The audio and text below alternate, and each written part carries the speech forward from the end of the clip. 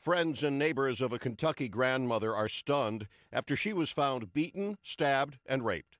Her throat was cut from here to here, and she had wounds across her chest and stomach in different areas. She was brutalized and left to die.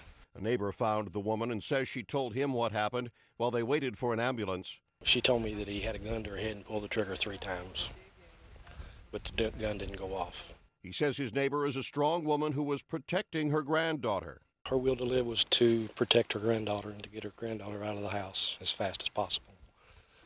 She told me that he told her, "You're going to die tonight." The grandmother accused another neighbor, Ernest Pine, of attacking her, raping her, and sodomizing her before threatening to shoot her.